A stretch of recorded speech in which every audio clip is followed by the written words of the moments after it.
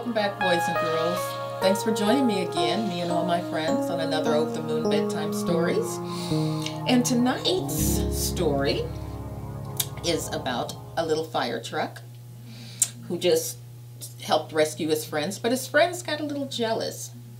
Has that ever happened to you? Sometimes it's not good. Sometimes they may mistreat you, but they have to get to know you. And this is about such story where they got to know him and found out he's a little good guy after all.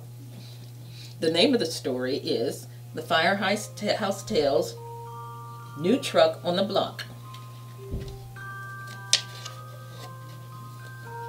Let me tell you about the day Red came to our town, Green Meadows. Life was sunny, the sky was blue, the birds were singing. Down at Fire Truck School, Chief was teaching Patrol and Krabby how to tow cables. "Pretend I'm trapped," Chief said.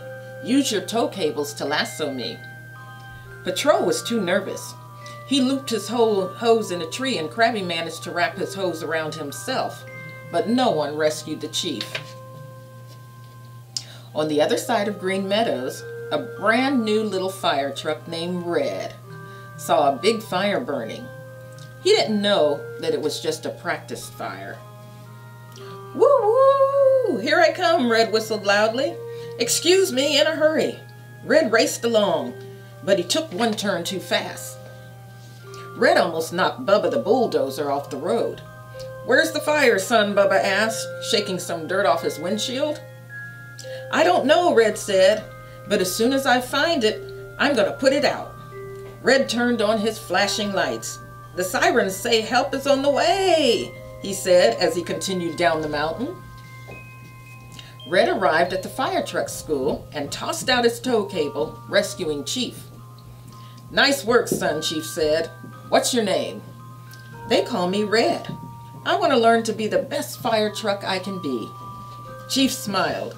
"Welcome to the firehouse, Red," he said. Tech the mechanic showed Red to his new parking place. Red was so happy to see his new room. But Patrol and Krabby were not happy. "He made us look bad in front of the Chief," Patrol said to Krabby. "I think he's a big show-off," Krabby agreed. From inside the garage, Red heard what other trucks said. It made him very sad. Red hadn't meant to make anyone look bad. He was just trying his best. Red rushed off to find Patrol and Krabby to tell them what had happened. But as Red drove, he went way too fast, and he wasn't watching the road. "Screech! Somebody help me!" Red cried. Patrol and Krabby heard Red's cries. They zoomed up the mountain and saw Red hanging off the side of the road. "We'd better get Chief," Patrol said. "There isn't enough time," Red cried. "Use your tow cables to rescue me." "No way," said Krabby.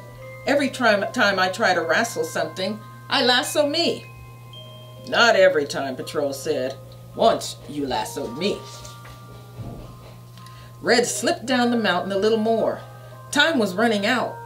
"You both can do it," Red cried. "Just give it your best." Krabby and Patrol threw out their tow lines. Unfortunately, the cables got all tangled up.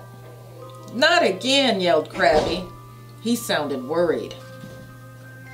But Red wasn't worried at all. He attached his hook to the tangled cables. Krabby and Patrol pulled hard. In no time, Red was safe again. "Hot stuff," Red cried. "Thanks." Just then, Chief drove up, looking concerned. "What happened here?" he asked the trucks. "I went over the cliff, but Krabby and Patrol saved me," Red said, smiling. "We did?" Krabby and Patrol asked. "Yes, you did," Red replied. "Nice work, boys. You're learning," Chief said. "Hey, we worked as a team," Patrol said. "We should do that again," Krabby added. Red laughed. "But next time, let's do it without me driving off the cliff." The end. I like that story. See, Red was new in town, and the others just had to get to know him. Sometimes people feel a little uncomfortable when somebody new comes.